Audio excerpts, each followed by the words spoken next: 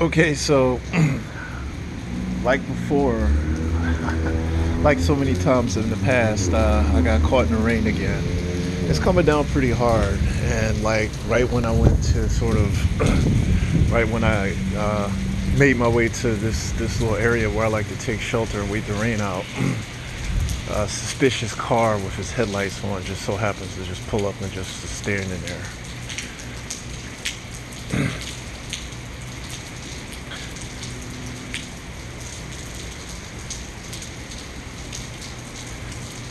This is actually the same day of the other video that I posted. Like I was actually on my way back when the rain really started coming down, and the dealership is not far from where I'm at now.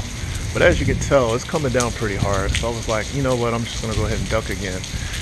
And it was the people at the dealership. So this is the same day, and then I just noticed this car is just posted up. So like I'm just gonna wait and see what's going on with this car.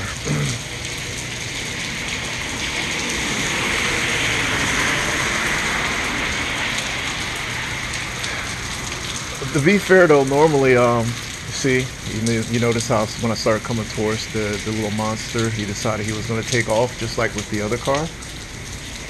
Just like with the other car. This stuff is predictable. It's predictable. These thugs are very predictable in how they behave. And you know, people put out these stalker videos and act like it's perfectly fine just because it happened to them or something. I was like, there's nothing perfectly fine about this. I don't care what kind of video, you know, some personal TikTok puts out there. These cops are involved in it. And I'm going to be the first to say that I'm not trying to hear about just because some person who's a social media influencer has some creep stalking them and the cops didn't do anything about it, that we're supposed to just be okay with the fact that this is happening. This is a criminal conspiracy. This is a criminal conspiracy. These people are into the heaviest stuff that you would ever heard of in your life, okay?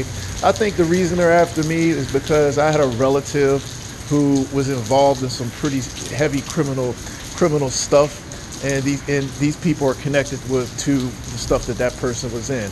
And that's a theory, but yeah, one of my relatives, you know, this really horrible person, and I didn't even know this person that well when I started dealing with the person. I didn't even know the person that well.